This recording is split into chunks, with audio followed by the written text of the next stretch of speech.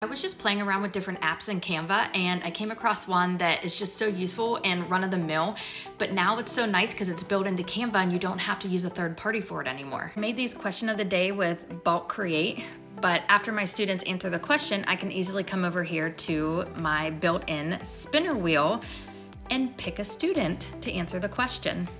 Yay, so fun. I used to have to go to a whole nother place for this, but now I can just add it right into my Canva presentation. What I ended up doing was using Magic Write and Bulk Create to create the questions. And then because I added the spin wheel onto my first slide, it just added it onto every other slide after that.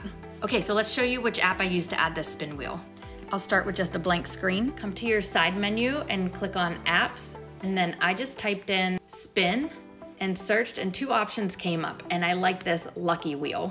Right here I just added in student names and then I came up here and you can pick what kind of design. They even have like a see all button so you can just scroll, and I'll choose this one this time and then just select generate wheel and it populates it right to your slide. While you're in edit mode you can double click to interact, or like I did before, I just put it in present mode and clicked on it once and it spun for me. So fun, try out Lucky Wheel.